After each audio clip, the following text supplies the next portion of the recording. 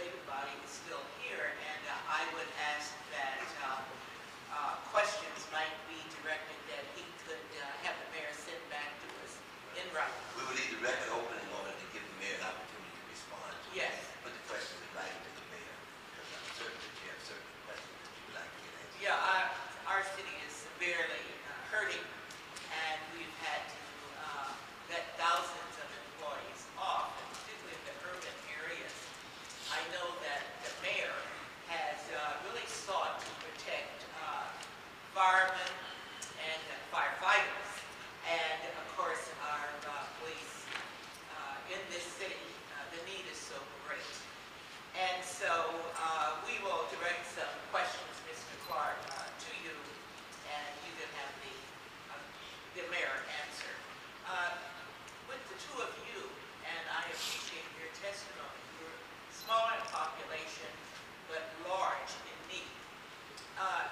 Had we not had the stimulus package, Mayor Morris, what would have happened in your city and Mayor Reed? I think you've already indicated what it would be like in terms of loss of job, but can you continue?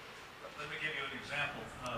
You gave us a re-energized COPS program. That was critical to our city. We had held about 23 positions vacant in our police department. We have a serious issue of public safety in our city. And having those vacancies was deeply concerning to me as mayor, working on this issue of public safety. The COPS program allowed us to backfill 15 of those positions. We're in the hiring process right now. Those are critical positions to make our city a safer place to live, work, and educate our children. So that was a major $5 million boost in funding for public safety.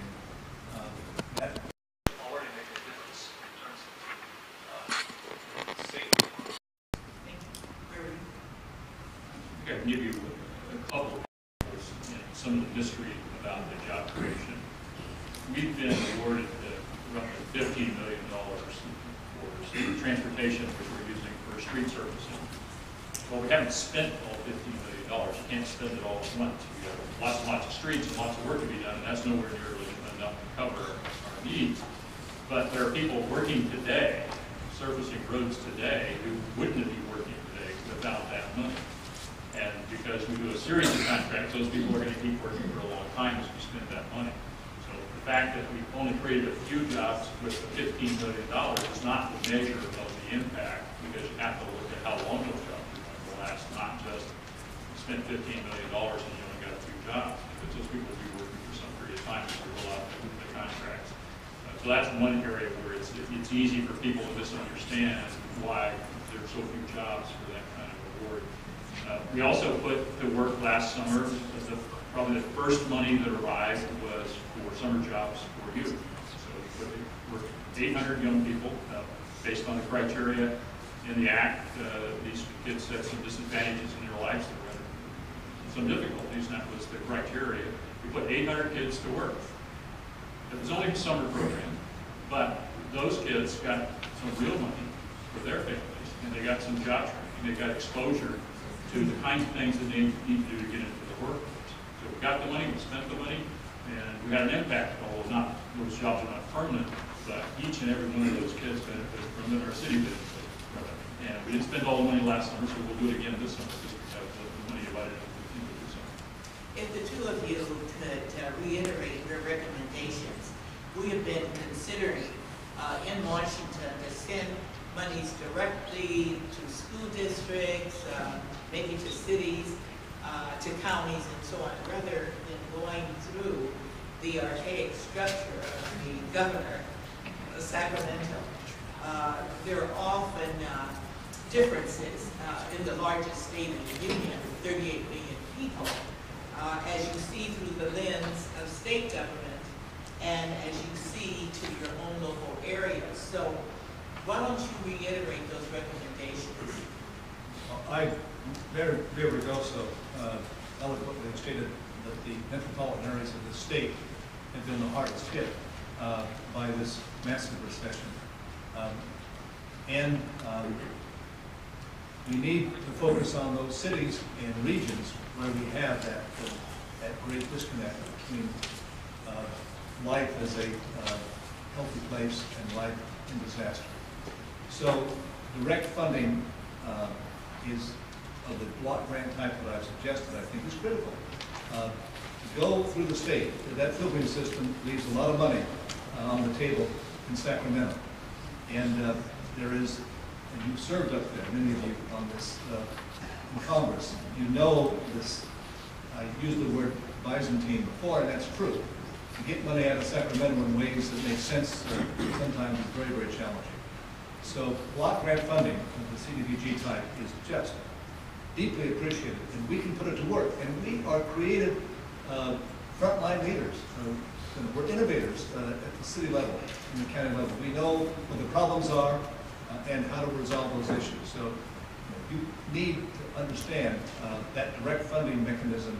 You put it to effect in the energy program you articulated for us. That's very, very helpful to us.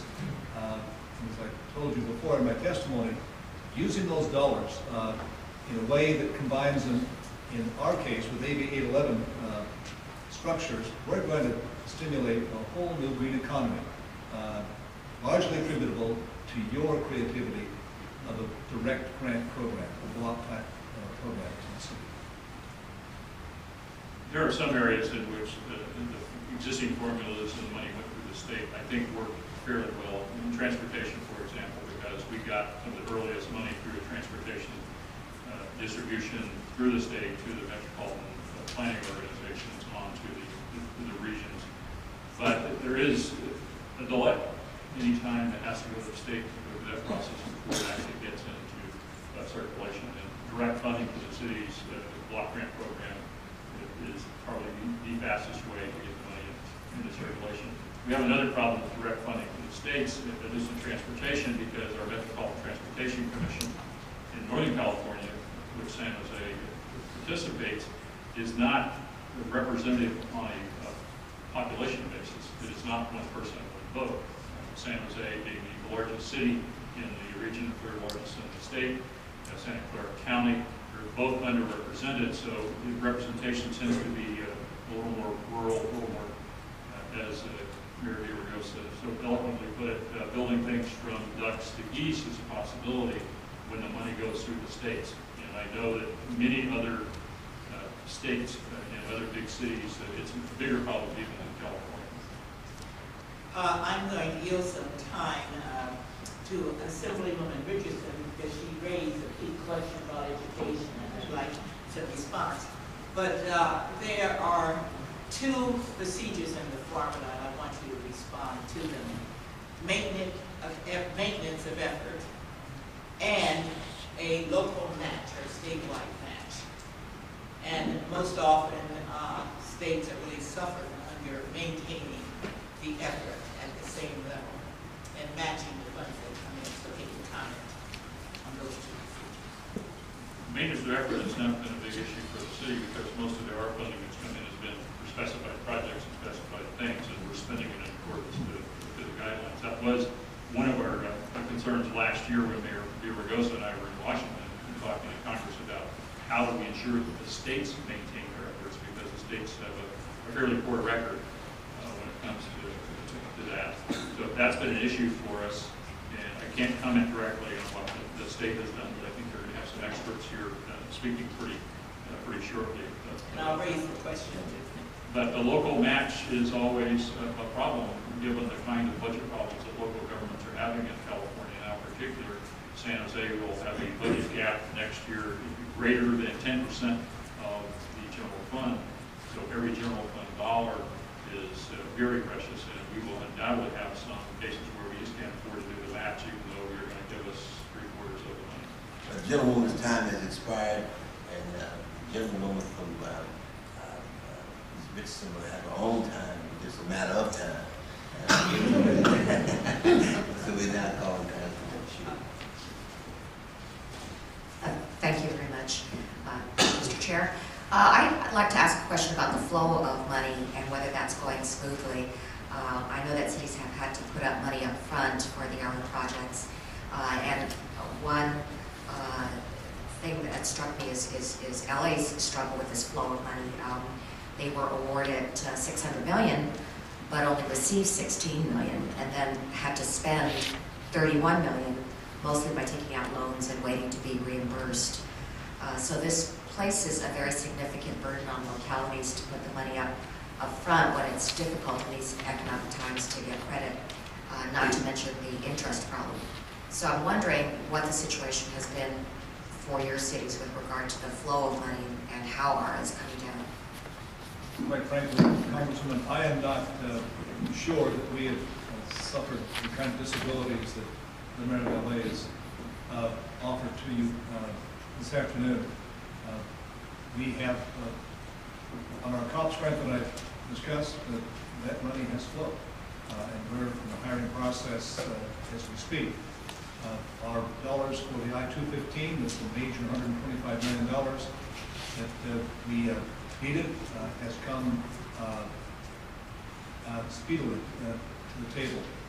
And we have kept thousands employed in highway construction as a result of that. So I can't, I don't know enough about LA's problems in terms of cash flow, but I've not heard from our regional transportation group or our city manager that we've had difficulty in receiving those dollars. We have been awarded roughly $70 million.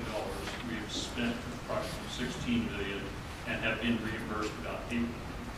So we're spending it and getting reimbursed, and that's something that we've been able to handle in part because it's not all coming out of the general fund. We have some enterprise funds, and it's a little bit different. So I would say that we're not in trouble because of that.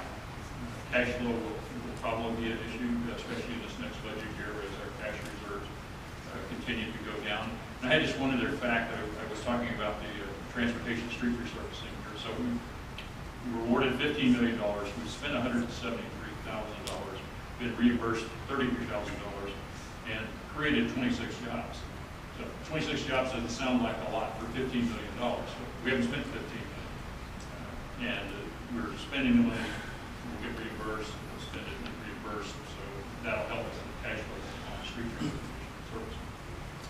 I wonder if you've had similar problems that the mayor was talking about, where a job was given to city employees, but then they were told that they had to have jobs that were contracted out instead, and it forces the city to really fire 139 workers who actually were doing jobs that were part of this our project anyway. By and large, most of our spending has been on contracts with private sector companies, and so we've not put a lot of city employees to work doing that, so it's not been a big problem for us. We don't have the same problem that LA has experienced. Although we will be laying off city employees, there's no doubt about it, but that's not a result of anything having to do with the stimulus package.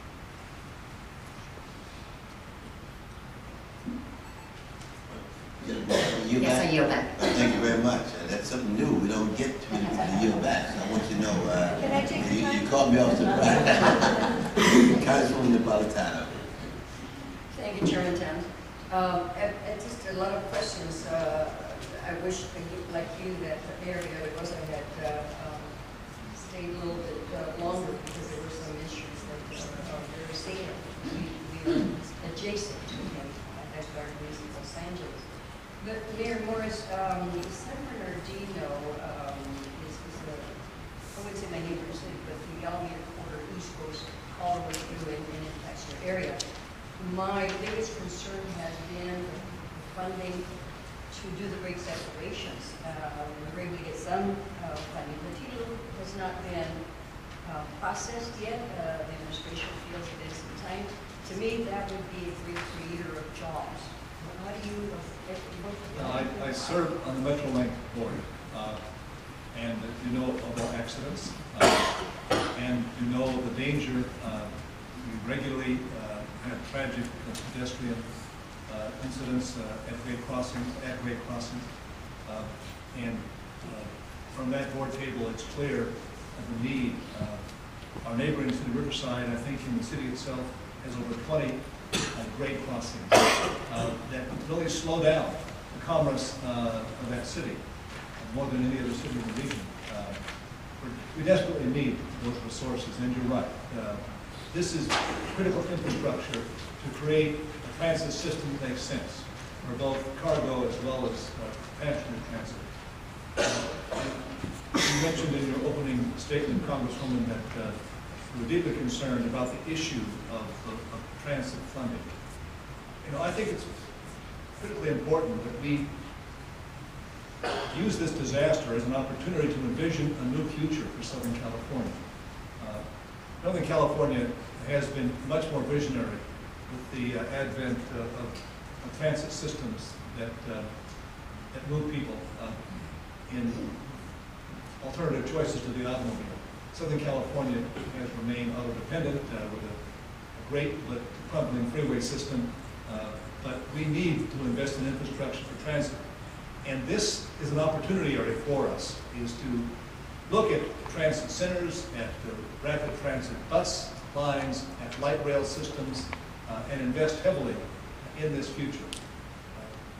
It'll be upon us, and our children and grandchildren will inherit what we have or have not done. And I'd love to see stimulus dollars invested more heavily in that kind of visionary infrastructure that you've discussed.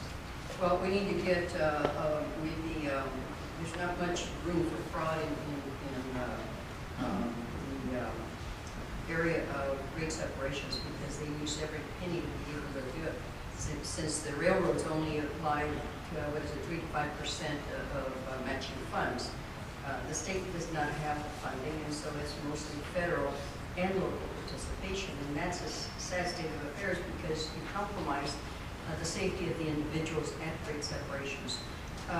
That said, I'm looking also at Title 16, and if there are any project funds that, because there is such high unemployment, that those bids may have come under the estimates.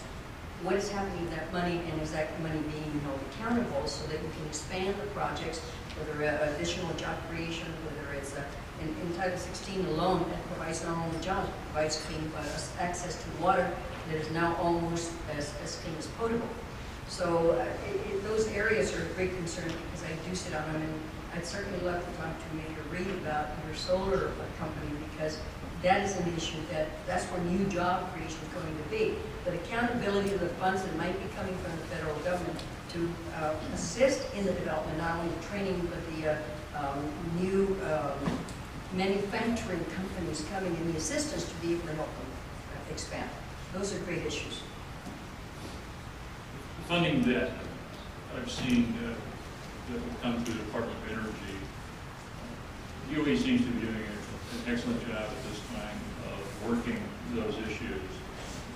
A year ago when I was in Washington, when the stimulus bill was being put together, the Department of Energy had one high-level appointee, that was Secretary Chu. And so the department is to write the regulations, issue the regulations, implement the program while growing itself, getting the staff in place, the congressionally approved appointees as well as all the senior staff. And they've been doing that while trying to manage the program. So they're, and I met with Jonathan Silver, who's the executive director of the loan guarantee program this week, and they are much better equipped to deal with that. But the kind of detail and the work that they're doing with our private sector companies to make sure the money is spent correctly, and I think is very good. And we have yet to see the money. I'm running out of time, so I may Okay. interrupt you just briefly to say, be sure that you work with SBA, small business. Miguel Velasquez has been the champion for small business assistance to ensure that these small companies are able to get their caps lifted for loans. Yes, increasing their capital. Correct. Especially for capital. And that's so critical if we're going to have new entrepreneurs be able to build that. But we also need to ensure that the money is going directly to what it was intended to and not misused. I quickly want to respond to your comment about the T-bill reauthorization. We need it sooner than later. And we need to look at it again. Tell that to administration. I They're all understand ready. that. When I'm talking to you, you talk to the president. No, we don't. I don't. We need that. We need to look at the caps on small starts and new starts. Those are the Like kinds the of, grants? yes, those are the things that we need to rebuild an economy in the new future. Couldn't agree with you more, sir. Thank you, Mr. Chair. Right, thank you very much, Chairman. And I yield to Congresswoman Richardson. Thank you, Mr. Chair. First of all, thank you for the two of you testifying. It always helps us to have realistic, pertinent information. Let me ask you a couple of really direct questions, and we have a limited period of time.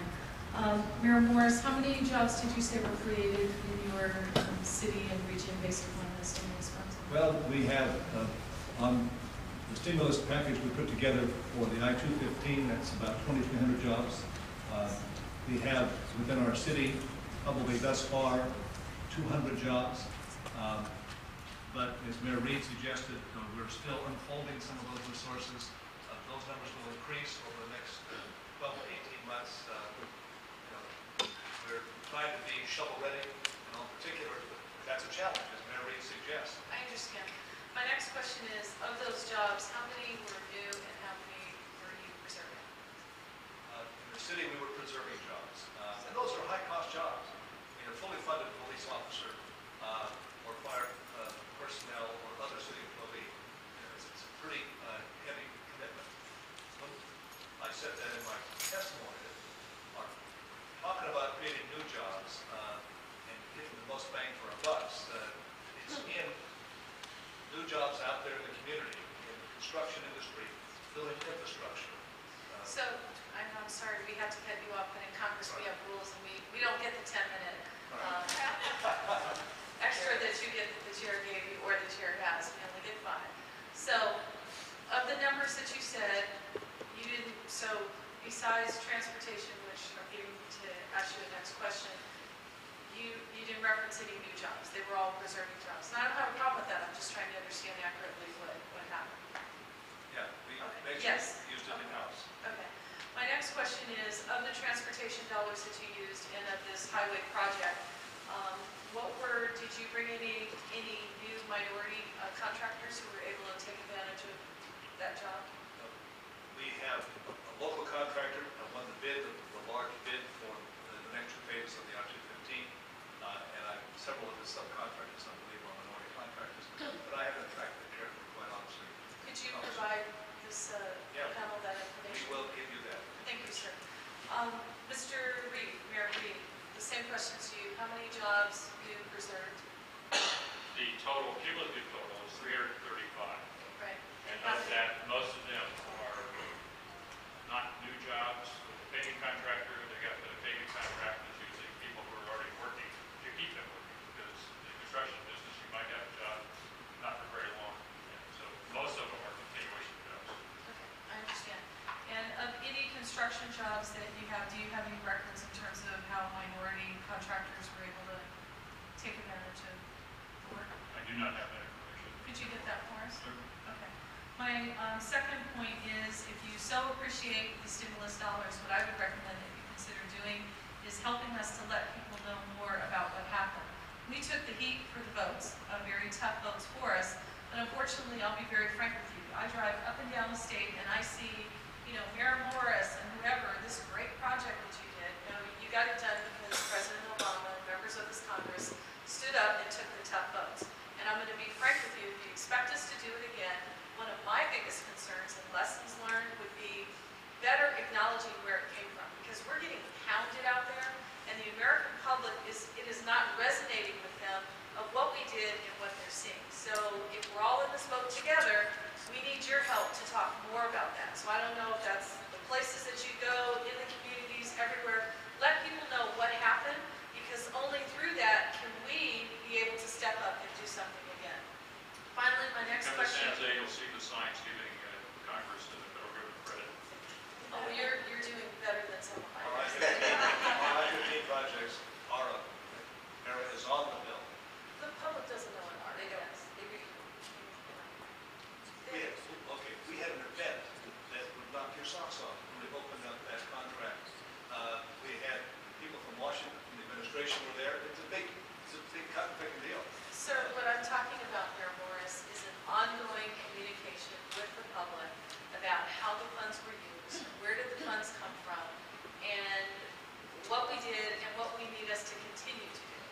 you will find greater continuance if you do so. My last question, the Government Accountability Office has noted that LA Unified School District is facing staff cuts up to 8,000 for the year 2010 and 2011. And in San Bernardino, Mayor Morris, the GAO says that you're going to have a $30.7 million budget shortfall that would cut 197 staff positions, including 94 teachers. What is your role with education, and what do you intend to do? Well, I'm not a mayor. I don't have a subset of schools like Mayor Regoso under my charge. I am a former school board president before I was a judge, before I was a mayor, so I had some experience and deep concerns about these issues, and I'm working to get one of those great grants from Promise Neighborhoods to New York City to try to create a dynamic for the children's zone in Harlem. Our schools are highly challenged, as you suggest by your comments, in terms of performance as well as in terms of financing. I care deeply about this. I endorsed a host of publicly chartered schools in my community to create small academies that do a better job. So I am, as a mayor, I have an educational roundtable that works on these issues. I have no direct authority. All of our school districts in Inland Southern California have sent out, or will send out notices of termination for teachers. It is the saddest, most desperate situation I've seen in my lifetime. Let me suggest the following, and I have to close because my time has expired. As you look at some of the stabilization money, some housing money, different things, categories that your particular city is receiving, that you consider putting together some programs to help teachers, to help various staff members as they go through these difficult times. Thank you very much. Thank you, gentlemen, for your comments. Let me just ask a couple of quick things to both of you. You know, there's jobs bill. Do you have any suggestions as to what you think should happen with the jobs bill? You mentioned flexibility earlier. Could you be specific in terms of that? From my point of view, it's, word is block grants, block grants, block grants. Send it to us. General provisions where there's obvious areas of need and employment opportunities, and we will knock your socks off with good results. We know where the problems are in our cities. We know where the opportunities are. We know how to mix and match funds, federal, state, and local. One of them, I'll just give you an example real fast. You've got this federal act called the Second Chance Act. We've got returning parolees to our city as the California prisons overpopulated, and we need to have a new dynamic in terms of how we do business and justice in the state, but it requires a 50% grant, a match. But we applied for a second chance grant. We were allowed to take some state funds to match your funds and some other local funds. We made the match, but it took some creative movement of funds to create a 50% match to the federal Second Chance Act. Give it to us without too many strings attached. We can mix and match dollars and programs to create, I think, the greatest impact on employment. That would be my word. Mr. Reed. We will happily spend any money that you wish to direct to the cities. We will effectively spend it. We will spend it the way you want it spent, but those jobs are likely only to last until the checks run out. And I would recommend that you try to focus the jobs bill on areas where you can help the private sector create long-term, permanent jobs. Access to capital for small businesses is critical. Big businesses have other sources, but our small businesses, they create most of the jobs in this country, are having very difficult times getting access to the capital markets, not just our solar companies, it is companies of all kinds. If clean up the banking system and the capital markets, I know that's a small challenge, but that would be the most important thing, because the private sector is going to create those long-term jobs that are going to help all of us. I join Reed in that quest.